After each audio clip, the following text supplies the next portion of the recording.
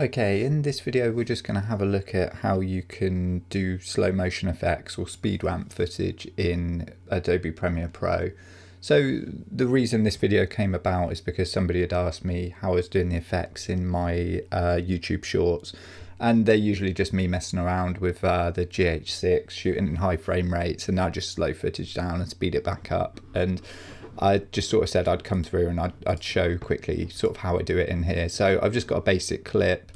It's slightly annoying because I turned the stabilization off by accident when I had this sort of at arm's length shooting over the top of people. So the footage is a little bit kind of shaky, which is a bit annoying, but when we slow it down, it will look fine. So what I'll do is first I break the tracks apart. So if I right click on the track and then I'll unlink the video from the audio from the get-go, and then I just delete those tracks because they're blank ones for me, but you probably won't need to do that. I'll just link them back together. So I've got one audio track and the two audio tracks. And then what I'll do is if you right click on the video, you get this big menu of everything in, and you can do speed and duration there, which is fine, but that's not quite what we're looking for. We're looking to sort of ease the slow motion footage and the normal footage together. So if you hover over the FX square, and then we'll right click on that, and then we've got this option here called time remapping, and we'll click on speed. By default it's usually on I think it's opacity, so just make sure that's on speed. And then what we can do is just bring this up a bit bigger. You can drag this sort of, you'll probably want to, yours might be more like that, so you can kind of drag it up, and then you'll see this line here. And then that line is essentially our speed. So if we sort of say, it'd be good if we could kind of maybe slow it down here, because that's looking like quite a good little point there to maybe slow it down.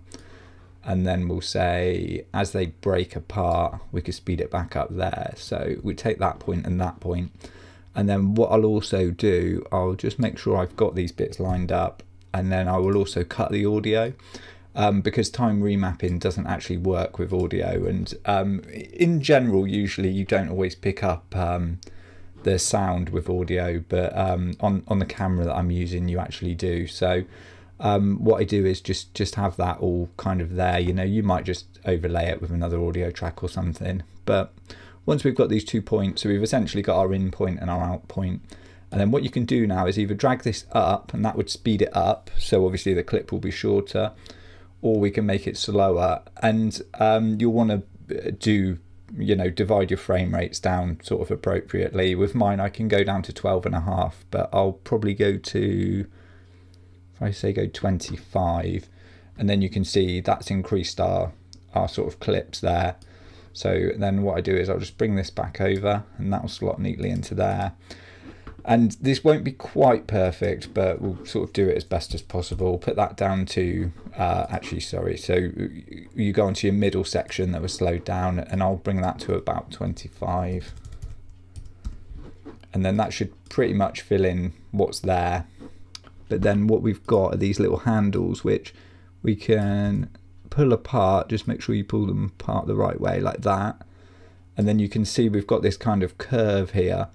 And that's just where the footage is going to sort of do its speed ramping part. So you can see it's sort of just gradually doing it.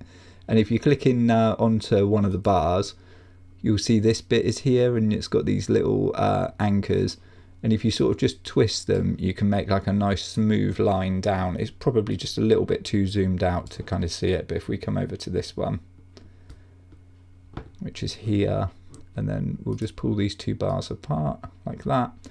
You can probably see it slightly better. It's still tiny, but, and then you can sort of just see that we're getting like a nice kind of ramp effect there. And then what we should get, if we can play this,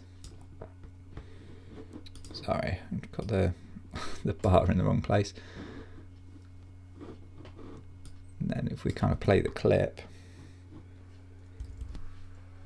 you can kind of see we get to here, and then it starts slowing it down, and then we're right down to that kind of lowest speed. You can kind of see we're getting it just all at that. So this is 25%, so this is at a quarter of the speed that it was kind of shot at. And generally I wouldn't make it last for this long. Usually for, you know, if it's YouTube Shorts or something like that, I'm only doing about 20 seconds worth of footage. But once it gets to kind of the end of this, you'll see it will do its ramp back out of it. And you can make these ramps as long or short as you want. You know, they're kind of is completely up to you. You can change them after they're done. And like I say, the audio, it's not always perfectly going to kind of fit. So you can that bit of audio there probably needs to be slightly longer. So if we kind of made that 24%, it would break into that, and you just need to make the sound, make sure the sound kind of matches up there. But to be honest, this is just sort of car and bike noise, so I'm not too concerned about it matching up perfectly in this one. But yeah, that's sort of how you can go in and do it. So hopefully that's helped. You know, it's just quite a quick and easy tutorial on how to do it. If you've got any questions, leave them in the comments and I'll do my best to kind of answer them. If this video's helped, give the video a like. If you want to see more content like this, then please subscribe.